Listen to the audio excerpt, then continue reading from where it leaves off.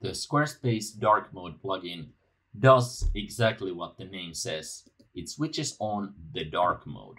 So there are two main features. The first one is an automatic dark mode.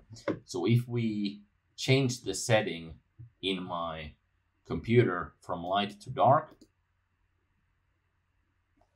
the website automatically detects this change and then switches to the dark mode everywhere in the website.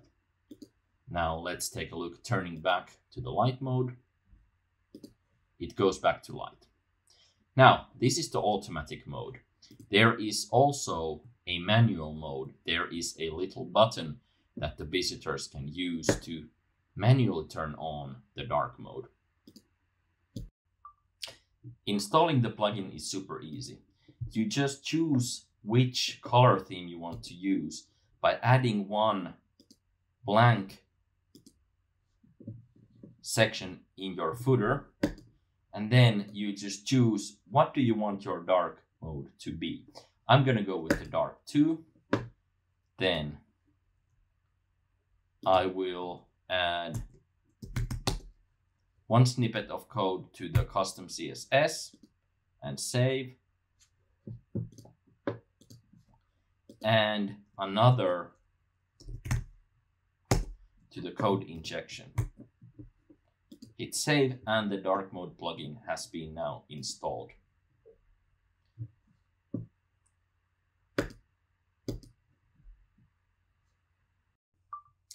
Editing what your dark mode theme looks like is really easy because it uses the built-in Squarespace 7.1 color theme. So for example, if I want my links in my dark mode to be a specific color, it's as easy as going to design, site styles, colors, and then editing the dark mode theme. So I chose dark 2 as my dark mode theme. I will just edit that one. Okay, let's find text links and make them this red color. Okay, now when I hit save, the dark mode has been updated and all the links will be red. Maybe I want the announcement bar to pop a little better. So again, going to site styles, colors, then editing my dark mode theme. I'm not using this one for anything else except the dark mode. Let's try to find announcement bar. Okay, maybe change the announcement bar background to white and the text to the dark one. Okay, looking good. Now this will pop a little bit better. Again, click save, and now you can just design your perfect dark mode theme using the built-in Squarespace color themes without any coding. If you're using a text-based logo, the plugin will automatically switch your logo to your dark mode. And if you're using an image like I am here, this is actually an image, as we can see.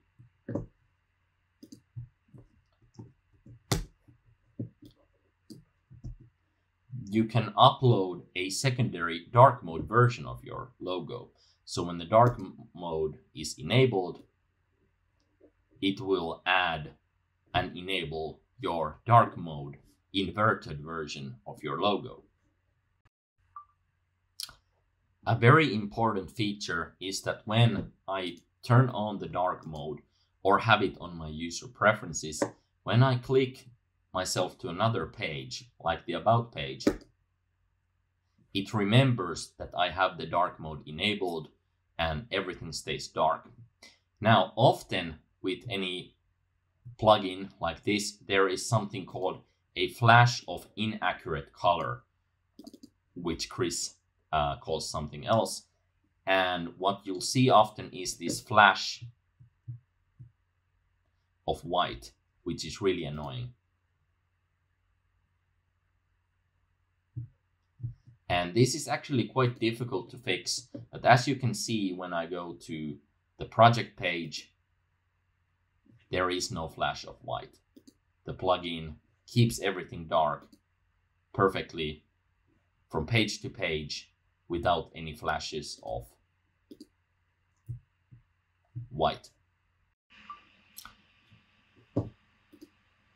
Another important feature is that when we go to the cart page, if you're using e-commerce or in the future want to use e-commerce, the cart page also works perfectly with the dark mode plugin, including all these little details like the hover effects of the plus and minus icon.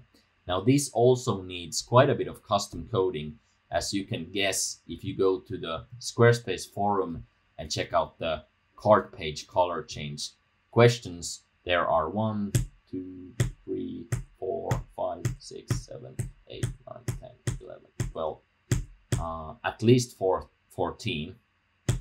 I have written a blog post about how to change the cart page colors, but the important thing is that using the dark mode plugin, the cart page is also perfectly styled automatically, and you don't need to write any code to achieve that.